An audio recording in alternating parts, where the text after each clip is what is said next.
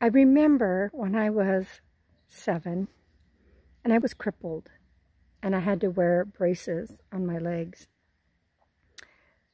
The trauma was of the being teased and bullied and made fun of. That was the trauma, not the fact that I had braces on my legs. And as I grew up, eventually those braces came off. I was free at last. I always remembered that, and I raised my sons to not ever make fun of somebody, bully someone. And I see some of that happening on this app.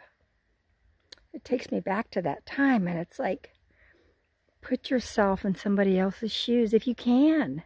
And even if you can't, for God's sakes, have some compassion. You really don't know. You really don't know what is going on inside that person's heart and soul. So I just remember what happened to me as a child. I don't tolerate any form of bullies, anyone being made fun of. We should all have some compassion. I'm not seeing some of that here on this app. Okay? I see some. Not enough. Remember that. Be kind.